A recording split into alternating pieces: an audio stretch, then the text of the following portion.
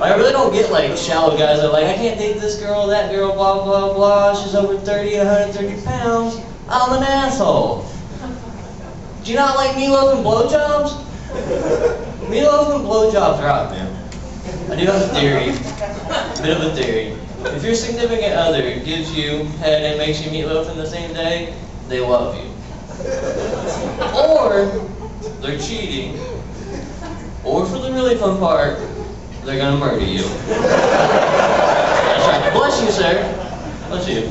See how respectful I am? That's right. Sleep with an eye open. Taking time out for bless yous. He is such a gentleman, such a nice young man. Won't you go home thinking that tonight after I'm done talking about my dick, okay? But sleep with an eye open is a setup. Meatloaf, blowjob.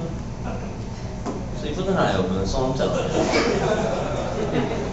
you. You ever almost got into a fight with someone and then end up eating s'mores with that person?